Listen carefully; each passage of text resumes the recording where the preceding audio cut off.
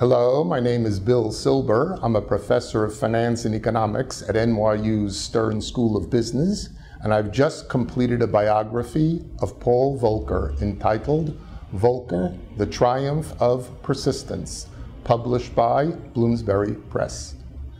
Paul Volcker is the most trusted man in world finance. He's most famous today for the so-called Volcker Rule that was passed by Congress in 2010 to avoid future taxpayer bailouts of commercial banks.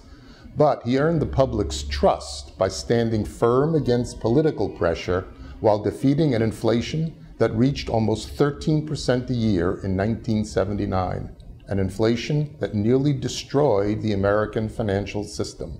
This book covers three great crises Paul Volcker confronted during 50 years of public service, and explains how he made a living saying no during each confrontation. In a sense, I've been preparing to write this book for my entire professional career. I've published 8 books on economics and finance, and one of them was the best-selling money and banking text in the United States. But I've also put my money where my mouth is by actually trading securities for a living, so I understand both theory and practice. I've known Paul Volcker for more than 30 years, and I also know the 2 Federal Reserve chairmen that followed Volcker quite well. I served for 10 years with Ben Bernanke, the current chairman, on a Federal Reserve Advisory Board, and in my first year of teaching, a long time ago, I had a much older student in my class. His name was Alan Greenspan. He was 40 at the time. I was about 7. In researching this book, I had access to both the personal and professional sides of Paul Volcker. He dumped into my lap everything from a walk-in closet in his apartment, including his elementary school report cards that had been carefully preserved by his mother, Alma Volcker. He also authorized my reviewing his extensive Fed correspondence stored in the archives of the Federal Reserve Bank of New York.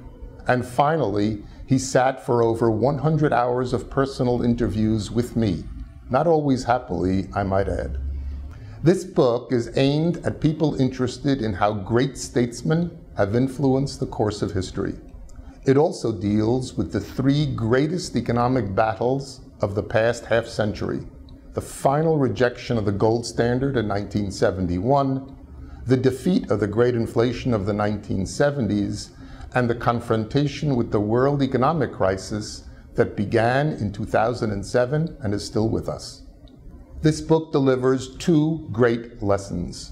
Paul Volcker showed that a determined central banker can preserve the value of the currency, almost like the fabled gold standard.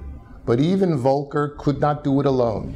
I argue that he succeeded by forcing Congress to balance the budget. The lesson for today is that current Fed Chairman Ben Bernanke will not be able to engineer an economic recovery without inflation unless Congress balances the full employment budget. I hope you enjoy the book.